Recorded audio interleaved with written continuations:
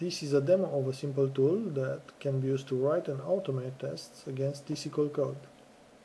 It is called T.S.T, which stands for T-SQL Test Tool. It is similar to other tools like SP-Unit. However, it offers a richer and more mature set of features. You need to have SQL Server 2005 or later on the system where you want to install the tool. The tool is available for download on the Codeplex website.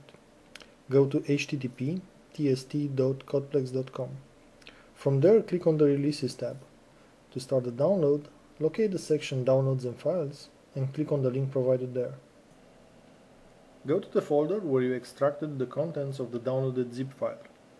There, double-click on the file tst.bat.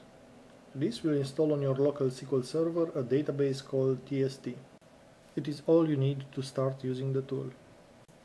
Let's start with a simple example. I added to the Northwind database a function called tinyInt2binary.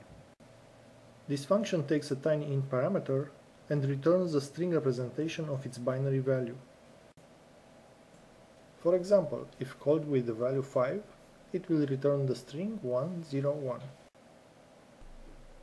We are going to write a test for this function. We can do this by creating a stored procedure called SQL Test _ tinyInt2binary. The prefix SQL Test _ will allow T.S.T to recognize it as a test and pick it up automatically during a test session. Inside this stored procedure, we are going to invoke our function. We'll assign the return value to a variable and then use a T.S.T API called assert.equals to validate it against the expected result. Let's execute this script so that our test procedure gets created. At this point, we have a working test. To run it, I'm going to switch to the command prompt and run tst/runAll, followed by the name of the database where our test procedure is. Here is the result, and it indicates that the test is passing. We are going to switch back to the SQL Management Studio and add more to our test. Let's say that the contract of tinyInt2binary specifies that when called with a null parameter, it will return null. We are going to validate this part of the contract using a different T.S.T API. Assert.isNull.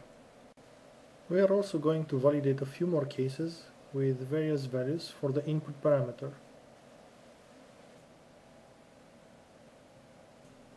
Let's execute this script. And now, let's run our test again. This time, instead of using the command prompt, we'll use SQL statements. I will open a new script window and write exec tst.runner.runAll, again followed by the name of our database.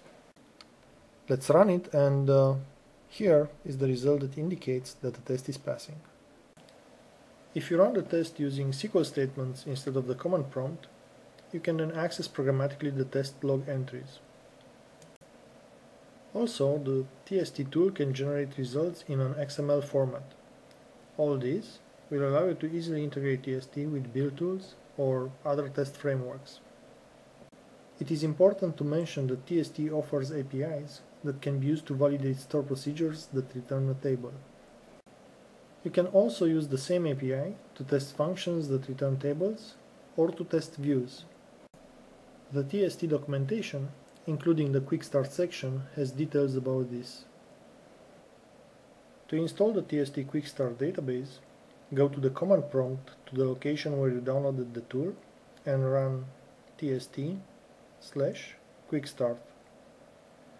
To execute the sample tests contained there, run tst/runAll and the name of the Quick Start database, which is T.S.T Quick Start.